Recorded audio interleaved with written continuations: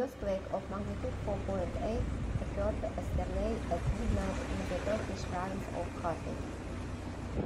The epicenter of the earthquake was located at a depth of 10 kilometers, 25 kilometers from the city of Iskenderun. After a short time, the waters of the Mediterranean Sea flooded the coast of Iskenderun. Some roads and streets are again underwater, like 3 weeks ago. We will remain early because of a strong earthquake in the city. There was a collapse on the coastline, and the current earthquake is a consequence of previous ones.